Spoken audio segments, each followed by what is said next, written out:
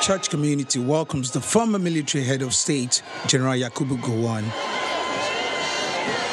He is accompanied by heavily armed men. Insecurity is the concern, and the former military leader is the convener. He leads the congregation in prayers.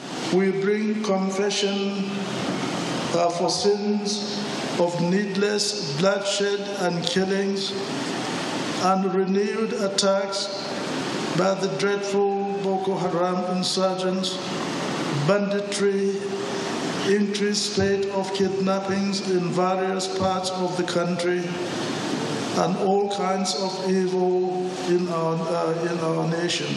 The governor of Bauchi State and top members of his cabinet also joined the gathering. We need prayers to overcome the agents of darkness and underdevelopment. We need prayers to go out of the woods, which we have been put by bad leadership.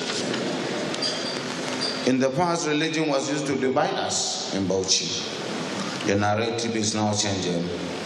And I am proud to say that my government is the most accommodating and most representative of all faiths. In the north central, Muslims in Niger State converged on the Mina Central Mosque to observe prayers for the nation. Governor Abubakar Bello is among top government officials at the prayer ground. He says more than 10,000 people have been displaced so far. Recently, very unusual,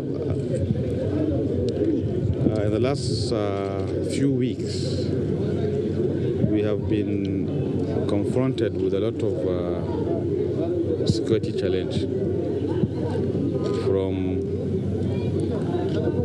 unknown armed bandits from wherever they are. Christians also observed prayers in the various local churches before gathering at the State Secretariat of the Christian Association of Nigeria in Mina to finish what they've started. For several years, the Northeast have been the epicenter of insurgency, creating a humanitarian crisis across the northern region.